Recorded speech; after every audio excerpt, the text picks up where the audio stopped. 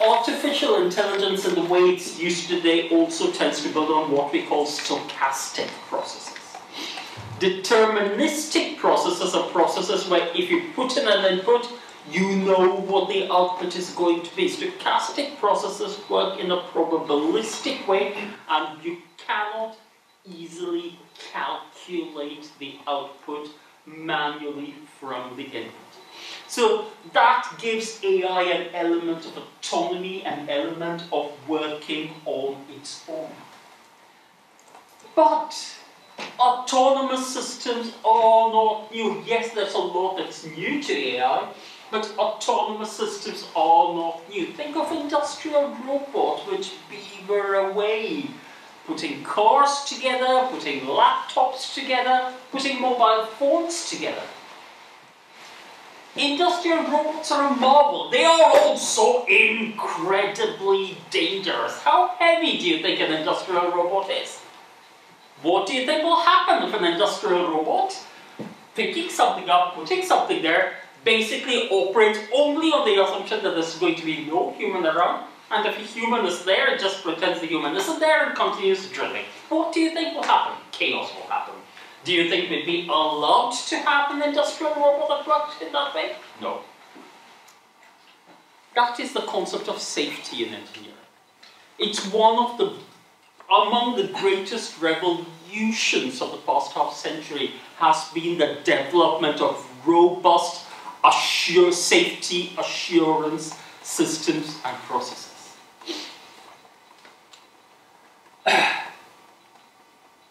When we think about physical safety, before we deploy something of this sort, we begin by asking, can we be sure? Can we assure ourselves that this is safe? And there is a formal assurance cases. There is a very evolved methodology for working through them. All of this works very, very well. Indeed, part of the reason the Boeing crashes were so shocking was because Boeing was departing from accepted practice in engineering. Boeing had not just done something that was legally bad, it had also done something that in terms of safety engineering was unacceptable, cutting the corners. So that is the wealth of experience we have in relation to physical safety. And the question is, can we read across from that to AI?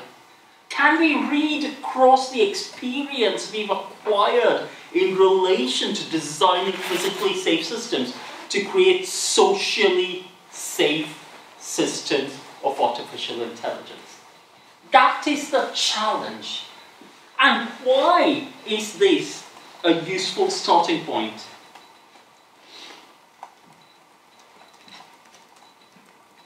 There is one thing we get wrong about AI.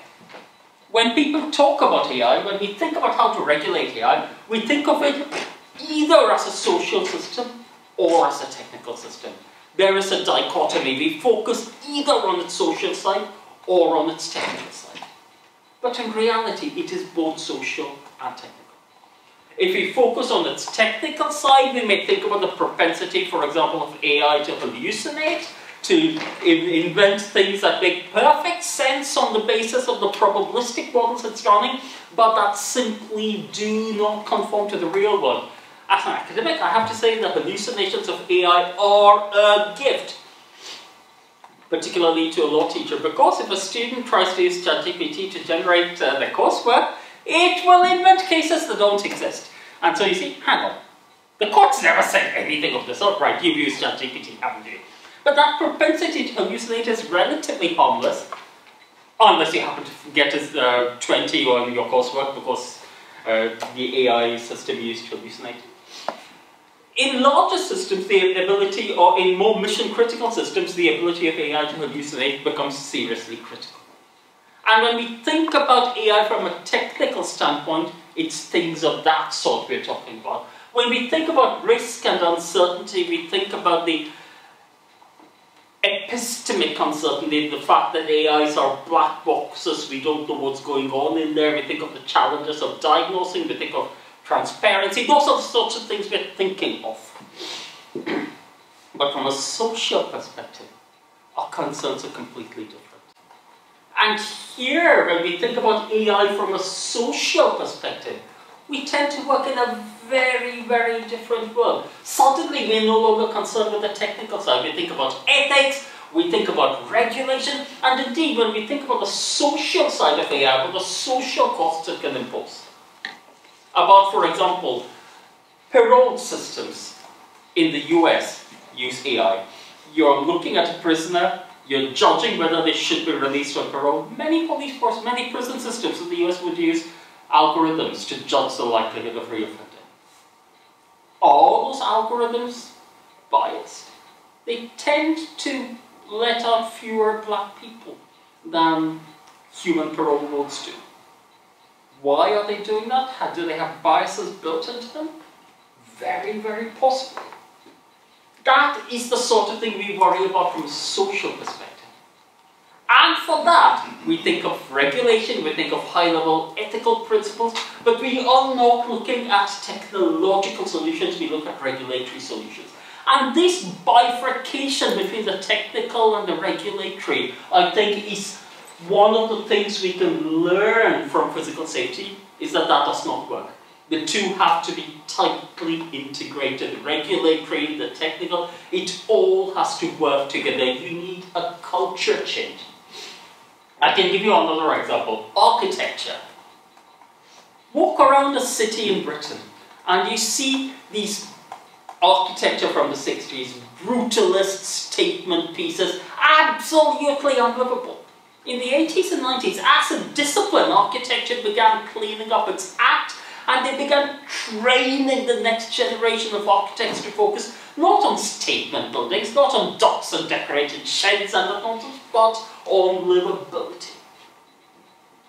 Engineering has done precisely that in relation to physical safety, and that is a transition we must make in relation to the way we think about AI, the way we work with AI. We have to think about social safety, and we have to put social safety at the heart, not just grafting it on as an afterthought, but keeping it at the heart of the entire AI life cycle.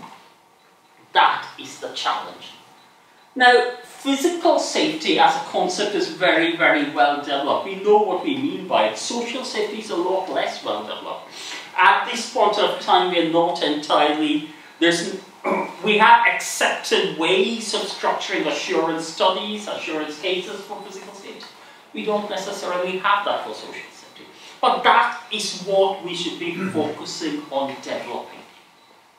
And what I will talk about today is how that works, what work is being done, how far that work has gone, and why I think on the balance between techno-pessimism and techno-optimism, there's very good reason to be a techno-optimist. But let me start with some contextual pessimism. Surveillance, drones, and the police. Anyone in the room want to volunteer? What are your views on surveillance drones used by the police? Police use of AI surveillance techniques. What do you think of it?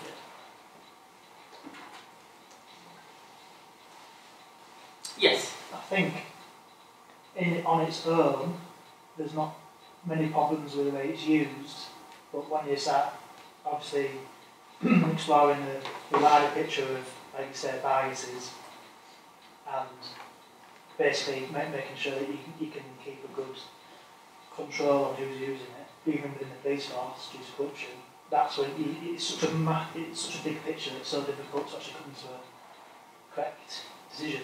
So yeah, like I said, I think if you just look at surveillance drones as they are, I think the idea is sound. It's just another tool to be used. It's just how we use it.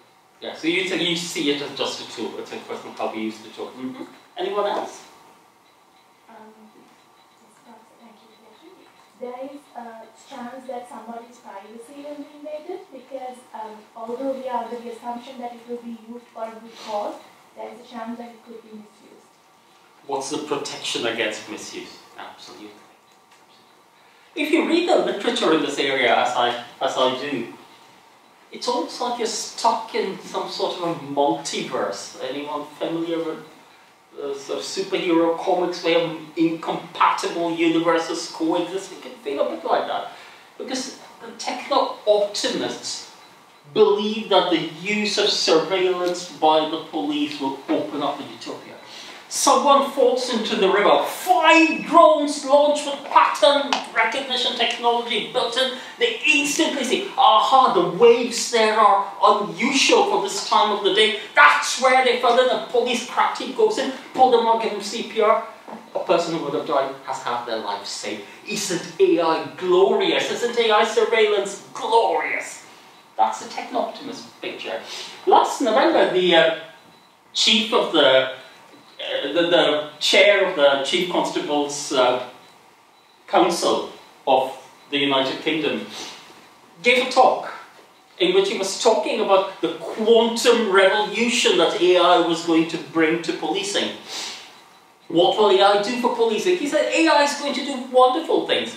Right now, people hate us because we're not solving crimes. AI is going to let us solve crimes. A huge problem, you know, we have a tenth of a fingerprint, we can't identify anyone with that. AI can reconstruct fingerprints from that. We'll be able to find people, we'll be able to solve crimes that are going unsolved. Facial recognition. You have a blurry CCTV image, AI is going to be able to track that person's face for days across CCTV and we're going to go and grab it. Crimes that are unsolved are going to be solved. We're going to be able to use drones, we're going to be able to do all these wonderful things and the people are going to love us because we will be responding to the needs. Put the transcriptor that speech to a side and open up something that you might read in an NGO or in an op-ed of the Guardian and you're suddenly in a different universe. AI is horrible. AI in policing is horrible. It's just yet another tool of social control. Biases. We all know that minoritized groups are disproportionately subject to intrusive policing. AI is going to make that worse because now they're going to have drones hovering over the streets all the time. They're not going to be able to do a thing without being constantly surveyed. We all know that the police prioritize some types of crimes. That's going to become even worse with AI. And the next time you go to a protest that the government doesn't like, remember there's going to be a drone watching you, taking a picture of your face, and you will go down in a database now and forever. Which of these two pictures is correct? And more to the point, perhaps the more important question, how can we create systems that bring us closer to the first picture and further from the second picture? That is the real challenge. And this also highlights the importance of viewing this as a socio-technical system, because the latter suspicion is not a suspicion of AI as much as it is a suspicion of police. Our modern society is in many ways bureaucratic and stratified. This is a devastating combination. Because it is stratified, you have individual subcultures developing in different sections of society. The police have their own worldview, which differs radically from the worldview you would see if you were sitting in a Greenpeace meeting. When you have AI systems that are being produced, which worldview do they reflect? And as we'll see in a few minutes, those worldviews can creep in at so many different stages of the AI lifecycle. How can you... Social safety means assuring AI to be broadly reflective of the worldviews present in a polity, not just the police. I can give you an example of how police worldviews can differ. There is a concept in human rights law called proportionality. Proportionality is supposed to be a tremendous safeguard. Proportionality says that in certain cases where your human rights, where your civil liberties are at stake, the police cannot take action against you if that action would be a disproportionate infringement on your civil liberties. For the past 15 or 20 years, police have been trained in proportionality. They've been trained to use it as a concept. About 9 years ago, a group of criminologists did a study of how police use proportionality. The results came as something of a shock to all of us who were, yeah, yes, the police are learning about proportionality. Isn't it fantastic? They took proportionality very, very seriously. They worked very hard with it, they thought hard about it, but their understanding of proportionality was very far removed from the way a human rights lawyer would understand it.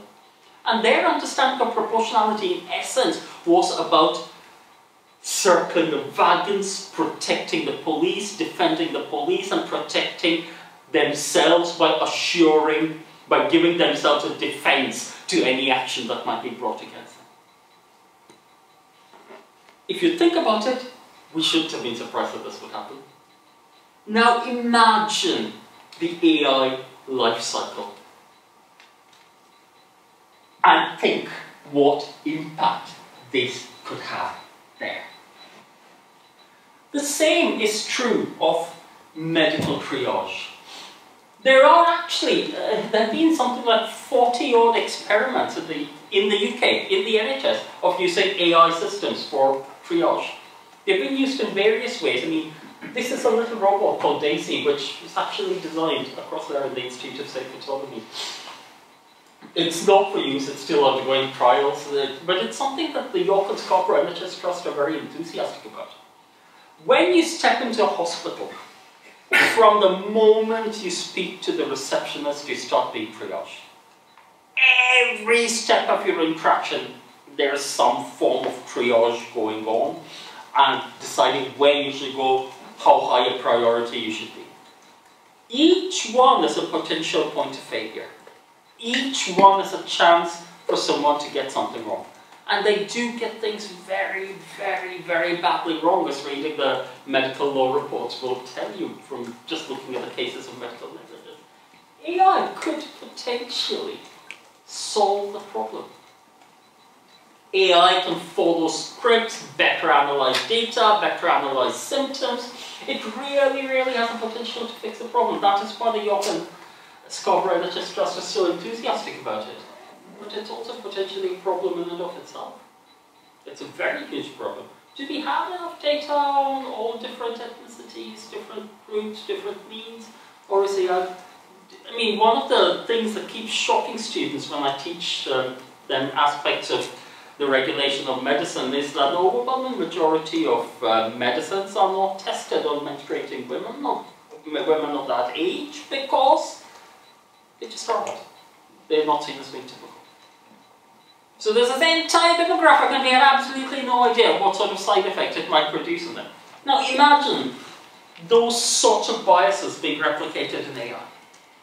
One of the points we see coming up again and again, AI is more trustworthy because AI will make fewer mistakes, AI will be more objective, and yet these biases can creep into AI. And that, once again, highlights the nature of the challenge before us. How can we structure systems of AI? How can we structure AI systems in a way that is socially safe? That guards against these biases, that tries to defend against these biases. To get there, let's start with the diagnosis. 2 points need to be kept firmly in mind. The first is that AI is a socio-technical system and not just a technical system. Society and technology mingle together. When you create industrial robots, you do take account of society. You know that a guy who's in a hurry will take a shortcut across an industrial robot's path even if they're being told not to. So you design the robot with a fail-safe, which means it will stop if it encounters a soft, fleshy obstruction and won't just randomly continue drilling through, right? Because you know, that is how society works. That is how people work. We do weird, wonderful, and utterly daft things. That is what it means to think of a socio-technical system. a system that we deploy is not living in the ideal world of a mathematical model. It's living in the messy real world where it encounters human beings, their irrationalities, but it also encounters organizations and their ways of doing things. It encounters culture, it encounters law, it encounters ethics. All of these things are part of the world in which it operates. And you cannot disconnect the technical from the social. In thinking about how we optimize the use of AI, that linkage between the social and the technical must be absolutely fundamental. Secondly, the social is immensely complex. I talked earlier about how our society is bureaucratic and stratified. It's also pluralistic and regulated. It's pluralistic because different people in society have different values, different beliefs. Let's take the example of an assisted dressing robot. We have actually at York been working on helping design an autonomous assisted dressing robot. It's one of the things that the social sciences and the engineers and the computer scientists are working on in a joint project. I've been part of the project myself. You think, okay, fine, assisted dressing robot. What does it need to be able to do? But hang on, there are so many different types of clothes people will wear. Can we seriously have an assisted dressing robot which can't tie a headscarf on someone, for example? Could we have an assisted dressing robot which doesn't know religious conventions? Should an assisted dressing robot check if the curtains are drawn or open before it starts dressing someone? There are all these things we start thinking about once we start looking at the social, cultural context within which the system is working. And that is what I mean when I say it is a very, very complex society. It's not simple. Once you start thinking of a social technical system, you realize just how complex the social side is. And that aspect of the context of AI is something we need to keep in mind. The other aspect of the context of AI that we need to keep in mind is what I call the AI lifecycle. When we think of AI, we may think of the algorithm, we may think of the data that went into training it. But there's a lot more going on. We begin with the decision to adopt AI. And when we decide to adopt AI, we decide AI is going to be used for some purpose. Let me give you an example, not of a non-AI system, but nevertheless a computer system. The famous post office Horizon system. What went wrong in the system at the stage of adoption and specification? They decided they were going to focus on fraud detection. And when they decide they're going to focus on fraud detection, they're building on a certain image of the typical postmaster. That image is someone who cannot be wholly trusted, who will defraud the post office. That was not the only way in which the system could have been specified. The system could have been specified as an assistive system, which is that most postmasters are trying to do the right thing, but are actually perhaps not very good with money or accounts. So what the system should be doing is saying, oops, something's gone wrong here. This is what you need to do to reconcile it. You know, if you're still not able to reconcile it, call these people, we'll come in and support. That's what an assistive system would have looked like.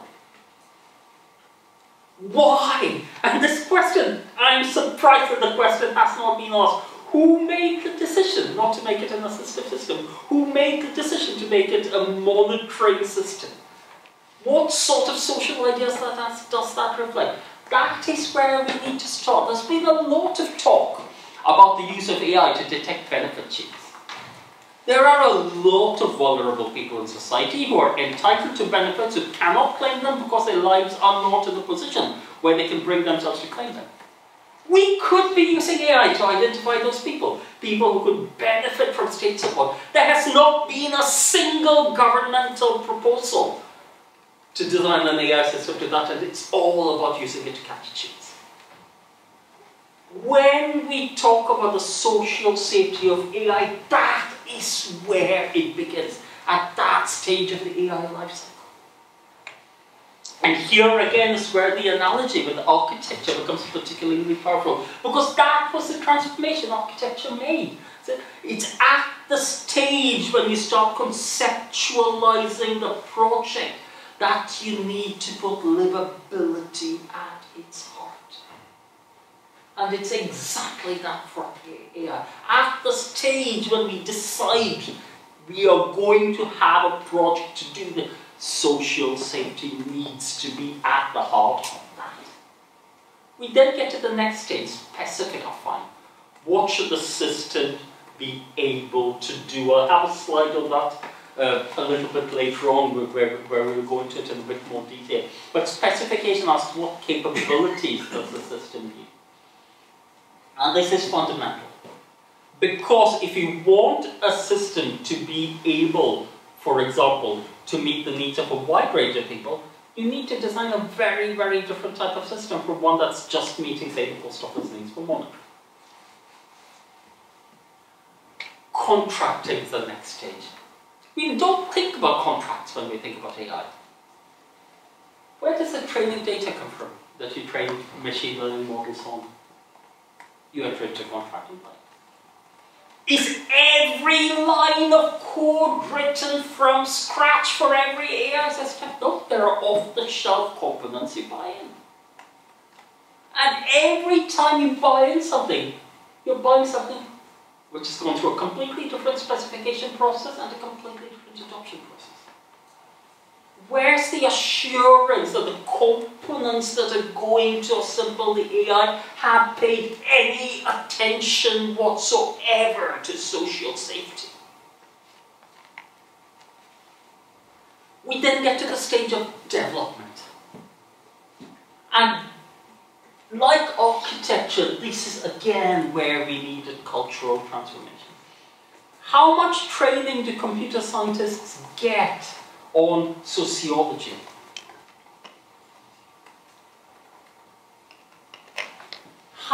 What do they know about understanding social needs?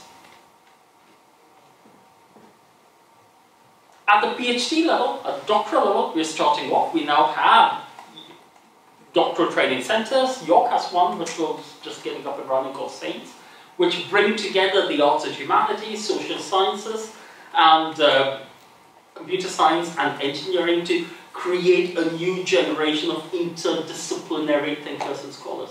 But that's at the doctoral level, not at the postgrad level, not at the undergrad level.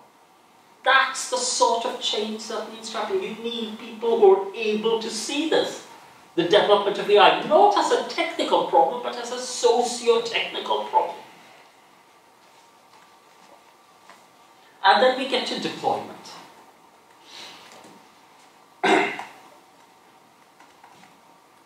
What does AI deployment look like? Here's the system, run it. No. AI deployment needs a process of monitoring, of assurance, of testing. You need to test for social safety.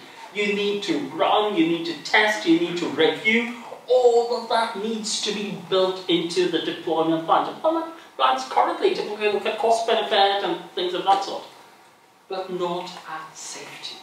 That again needs to be at the heart of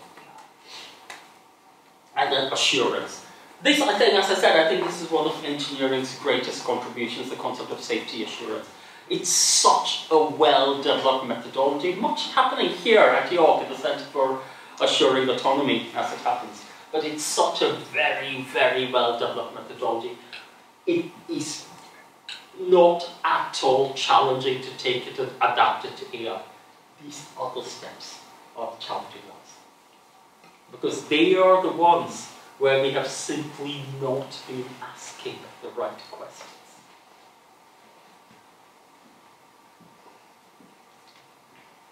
And so what does the framework look like? I want to leave lots of time for discussion, so I will try not to take too much longer on this.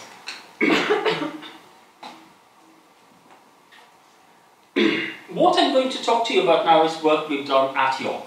Not just to blow York's trumpet. I mean, it's always nice to blow York's trumpet, but not just to blow York's trumpet. It's because this work is genuinely exciting. It's being picked up in Canada, it's being picked up elsewhere, and seen as something that potentially can help deal with real issues that we're currently facing. We call the framework SLEEK, and I'll explain that in a moment. The idea behind this is that safe AI must be responsive to social, legal, ethical, empathetic, and cultural norms. These norms are assessed empirically. You don't get a bunch of philosophers together and say, what? I mean, sorry, no disrespect to philosophers. Philosophers have been involved in helping us develop this system, but it's not what, say, tenured professors of philosophy at Ivy League universities or at Russell Group universities think the norms ought to be. It's an empirical analysis of what the norms in the relevant society actually are. And these norms then have to be embedded into every stage of the AI lifecycle. I'll give you a very brief run-through of how that works. We have a 5-stage process where you begin by identifying norms, mapping them onto the capabilities of the AI, identifying where the AI's operation might generate concerns about its social safety, seen from the point of view of SLEEK norms, identifying and resolving those conflicts, and then labeling and reassessing rules. What does this mean in practice? Here's an example of how we might do it. Let's say we're looking at a particular, let's take assisted dressing robots as our example, or let's take police surveillance, let's take police surveillance drones as our example. This will work very well with them. You'd look to a whole range of sources. You'd start by asking, what rights do people actually have in relation to surveillance? What are the obligations of the police? You'd look at national law, you'd look at international conventions, you'd look at ethical documents, guidance provided, what are the codes of ethics, of professional ethics that bind police people. You might look at ethical theories to flesh some of that out. You'd look at codes of conduct, you'd look at standards, you'd look at policing protocol, you'd look at all this mass of data, and from that you'd be trying to abstract what are the explicit and implicit norms that the police are expected to live by. But you wouldn't stop there. You wouldn't stop by just asking what the police's standards are. You'd go to the other end as well and look at the community's expectations. So you might look at religious customs, cultural and social texts. You would definitely engage with the community, ask them what issues they face. Because the point to introducing AI is to be more objective. It's not to replicate existing harmful practices. So you engage, understand from the relevant community what practices are harmful, what practices are helpful. Again, not just what professors of criminology at York or elsewhere think. It would be genuine community engagement. You may seek input from domain experts, but you would definitely seek input from members of the community. By domain experts, we mean, think, for example, if you're thinking, coming up with a parole system, you might go speak to the Innocence Project. What are the challenges they see in relation to parole cases? What are the most common reasons why parole cases are wrongly rejected? There's a pretty horrendous example a few years ago. A man called Andrew Malkinson was wrongly convicted of rape. He had a minimum tariff of 7 years set upon him. He served 17. Why did he serve 17? Because he refused to engage with rehabilitation. He kept insisting he was innocent. Because he kept insisting he was innocent, he clearly hadn't faced up to the gravity of his crime, therefore he had in jail, he must stay. It wasn't until convincing evidence of his innocence emerged that he was finally exonerated 17 years later. Now, that's a classic example where you say something is going really, really badly wrong with the system, and that is something we absolutely must not replicate in an AI because that would not be socially safe. And so there you'd speak to domain experts, you'd speak to people involved in things like the Innocence Project, you'd speak to people involved in efforts to document miscarriages of justice, people who work with the Criminal Cases Review Commission, and you try to understand what are they telling us we should be doing. So that is the sort of work you would do in the first stage of the process to understand what the relevant norms are.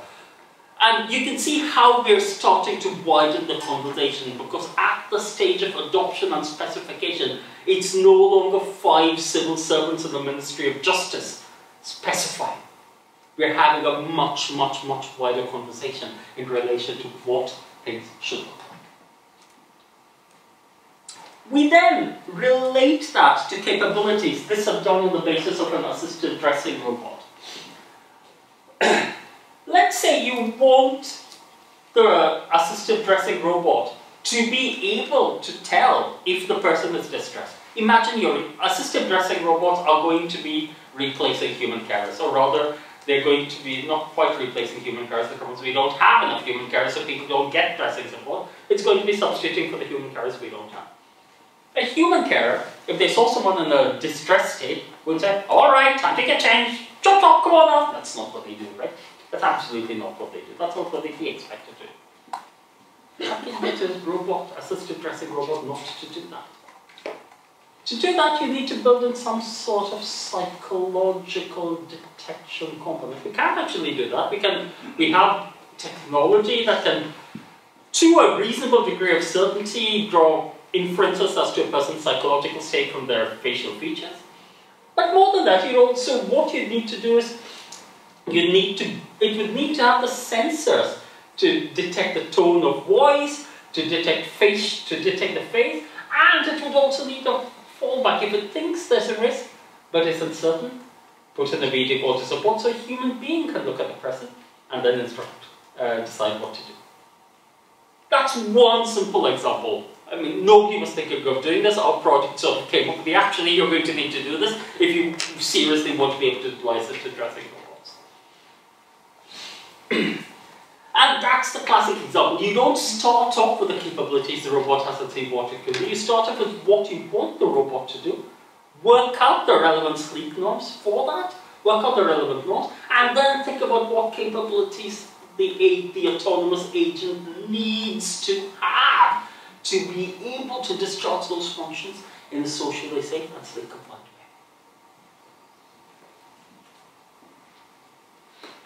And then the final steps. You carry out impact assessment. Once you've done this, you start saying, right, this is the machine we've created. Now let's run through various scenarios. You might work with existing professionals. You might sort of work with them. What are the sort of challenging scenarios you're faced right now? Let's run a simulation of how Mr. Assisted Dressing Robot here would deal with that challenging scenario. And then you identify conflicts, resolve them, rinse, repeat, rinse, repeat. All of this, remember, is being translated into a programming framework. It's not just ethical principles. You're programming this into a robot. Computer scientists at York have devised a programming language capable of doing this, which we are using in this assisted dressing robot project. And once that's done, to wrap it all up, you do your actual assurance case. These are the properties we want the AI system to have for us to be sure that it is socially safe. On what basis do we hold a justified belief in relation to each of these properties that it holds those properties? We can do this. We are doing it in relation to the assisted dressing robot. It's possible. It's eminently feasible. This is why this is a time to be a techno-optimist. Because it is a challenge, but it is a challenge that people are working on, and we have the rough contours of an approach to resolving the challenge. We can make AI socially safe. All that we need is the will to do so, and the pressure that is placed on people who might not otherwise be willing to spend the time and money to do this. AI can be a really, really powerful vehicle for social good. We have concerns. The concerns aren't just about the technology. The concerns are also about the society that makes the decision to use AI for particular purposes and not others. Getting to socially safe AI therefore requires not just better technology, it requires a social and cultural shift in how we think about the AI lifecycle. Making that shift is within our grasp, and social safety absolutely must be at the heart of our agenda for AI. Thank you.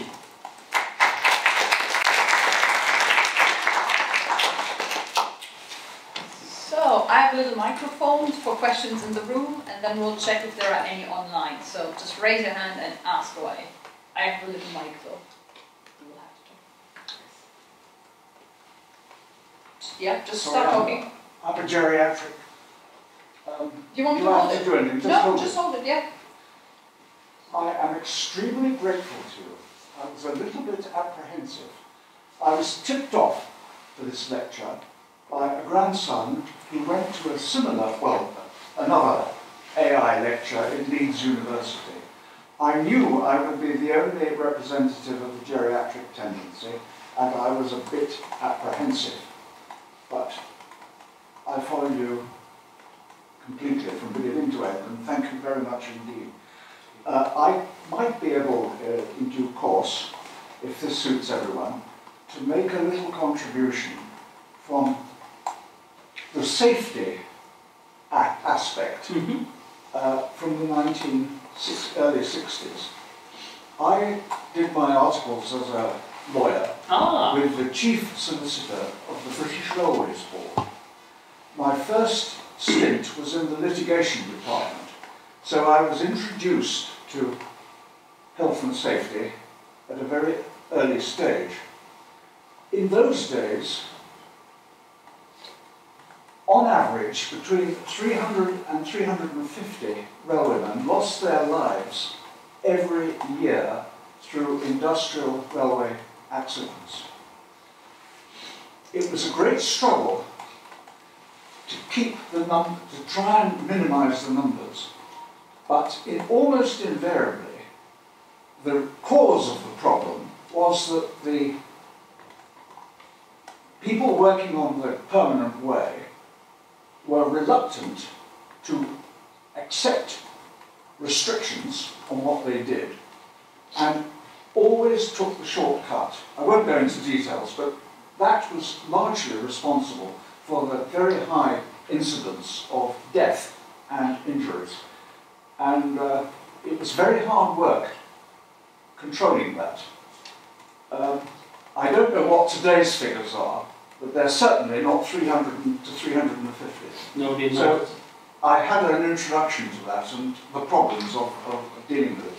And today we have a different problem, but you have indicated the way forward. Thank you very much. There's similar issues with steel erectors who would never wear a safety harness and would occasionally fall to their deaths because they weren't wearing a safety harness. Yes, a lot of work has been done on forcing a health and safety culture, and part of it was just finding companies if they let a steam worker go up without wearing a safety harness. The point was, if the view that the health and safety executive at that time took was that if they do not wear one, you must sack them, because you cannot, it is your job to refuse to allow them to put their life at risk. Yeah, that was again a culture change, but yeah, absolutely. Thank you. We have one question from online, so I'm going to run to the back to Jade and let her read out the question. It says, could you explain what control curtains means? It just means control the curtains, draw them or open them, close them, etc. So I think that's in part in regards to the dressing room, that the curtains in the room are closed when someone gets undressed, because obviously I'll go back to that, yeah, absolutely. So we were thinking, if you think of the norm of privacy and the importance of the user's privacy, part of the respecting the user's privacy, which we see as part of social safety, must be, and this is just an illustrative example, are the curtains open? Will someone be able to see in while you're dressing the person? If so, close the curtains, pull down the blinds, or do something like that. Brilliant. Thank you. Anyone else? One more question before. Oh, okay, two more questions. I'm going for the say first and then I'll pass it over. It is a more generic question. In your opinion, who do you think should take responsibility if there is an accidental complication or a negative consequence in an AI system? For example, getting hurt by a robot, as you mentioned in the beginning of your talk. So I think in terms of who should take responsibility, there are a range of different ways in which you can view responsibility. The first is responsibility for compensating the person for the harm they have suffered as a result of the accident. I would strongly be for compulsory insurance to deal with that problem, because you cannot let, it's as we do for vehicles. For vehicles, technically, there are for motor vehicles, we have a system of compulsory road insurance as a result of compulsory third-party liability insurance, as a result of which, if you're in an accident, you have a reassurance that you will be covered by someone's insurance policy. In terms of actually making sure they get compensation, I'd be for a comprehensive insurance policy. So you just get the money from an insurer, and then the insurers can battle it out as between themselves how they apportion liability. But I think the other dimension of responsibility is understanding why things went wrong and fixing it. And that, I think, should be the basis of an open inquiry. It depends on the seriousness of the accident, but where you have accidents, I think there should actually be an inquiry into where did it go wrong. Was something wrong with the deployment? Was something wrong with one of the modules that were plugged in? Because it's real. If something was wrong in something you bought, say you bought a training data set which was flawed, and because that was flawed, the patterns it detects are wrong. There was an accident involving a self-driving car in the US, where the difficulty was when it saw a woman wheeling a bicycle across the road on a sunny day, it thought that was actually a plastic bag. And so it just drove through her. Why did the pattern detection fail? That's the heart of what we need to get to. Why did the pattern detection fail? Where did it go wrong? Because we need to spot where it went wrong in order to trace where else it has gone wrong. I'm taking my cue here from epidemiology. I do work on regulation, so I work across a whole range of areas. Think of how food poisoning works. We have fantastic models and techniques that we can use to trace the origin of a food poisoning outbreak. And part of that is to make sure that the people who did it are held to account for having let unsafe food enter the food chain. But part of it is also tracking down what else could possibly have been contaminated and grabbing hold of it before anyone else can be hurt. Right? So I think when we think about responsibility, we need to separate out the compensatory side of responsibility, which is best done through compulsory liability insurance. And we need to separate that out from the investigative side of responsibility, where I think we have plenty of models from other regulatory bodies, health and safety, food safety and so on, that we can draw on to better, I suppose we're thinking of responsibility in a forensic sense, or in an investigatory sense. Does that answer your question? Yes. Is it okay if we keep the last question for after the coffee? So I draw it to a close on time, and then we can all have a conversation. First of all, thank you for the questions. I know it's always a bit of a brave exercise to do in a big room, so that was excellent. I'm just going to go back to my slides quickly. So just to talk you guys through the rest of this.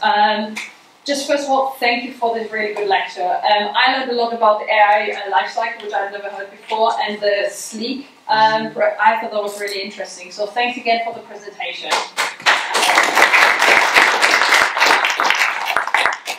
Let people in the room and also online know. So we have been gathering feedback, and it just doesn't disappear in the ether of things. So I just kind of wanted to feedback what this means. So we had so far 3 talks already, and these are kind of just some of the stats. I'm a business person. I do like my numbers in the end.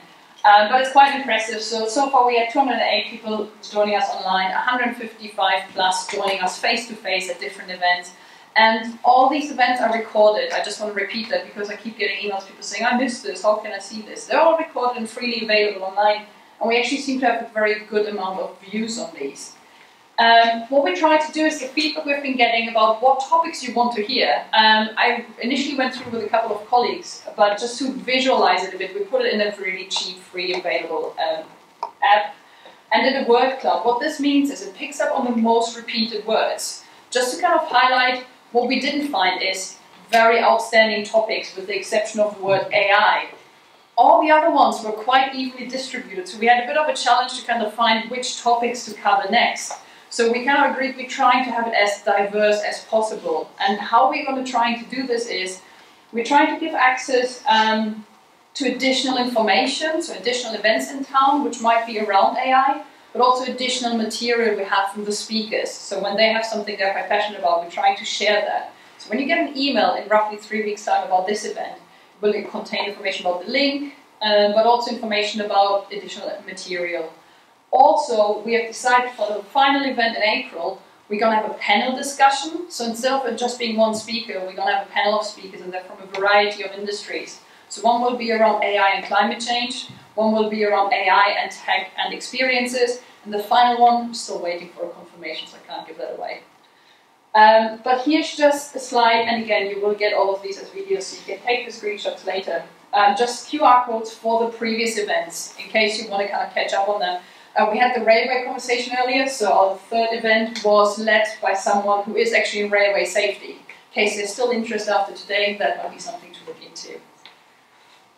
So, just to let you guys know what additional events, the City Council, the Lab, and loads of other organizations, including the University of York and York St. John University, putting some information together on the 14th of March in the Guildhall, only offline, I'm sorry for everyone who's online.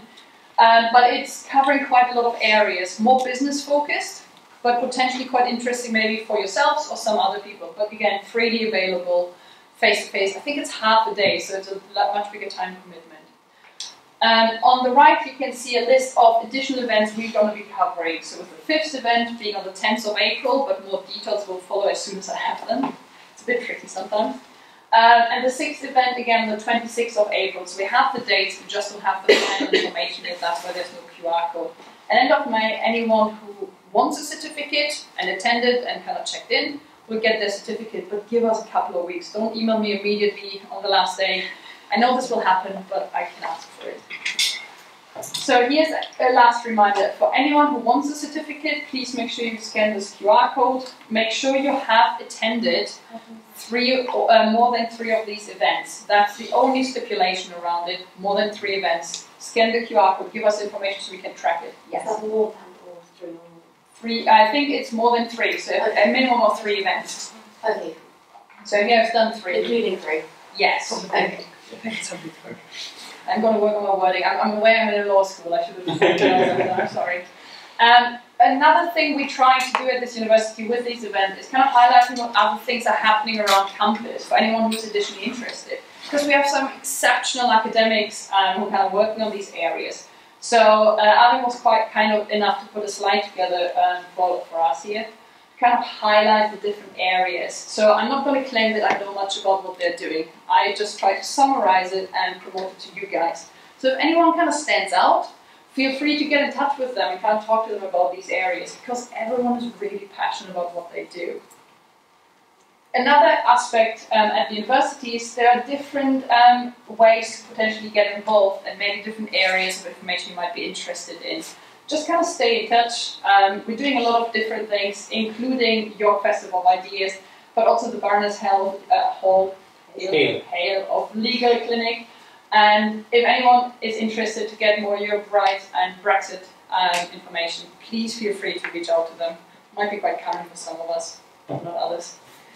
And that leads me to the penultimate slide, where I want to say thank you. First of all, to our speaker of the day. That was incredible. Thanks again.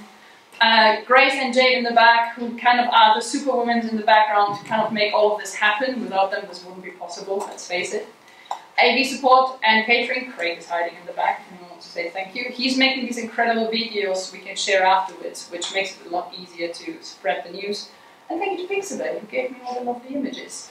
And me too. And you too, yeah. I think we agreed on that. Yeah. And everyone who joined on and offline, so thank you to all of you, because without you we wouldn't have these amazing talks. So please spread the word. It's just nice to have everyone engaged. And with those words, everyone online, go on with your day or night, wherever you are. Everyone in the room, have a cup of tea, relax, ask your questions, and thank you all. Please continue with your lives. Thank you.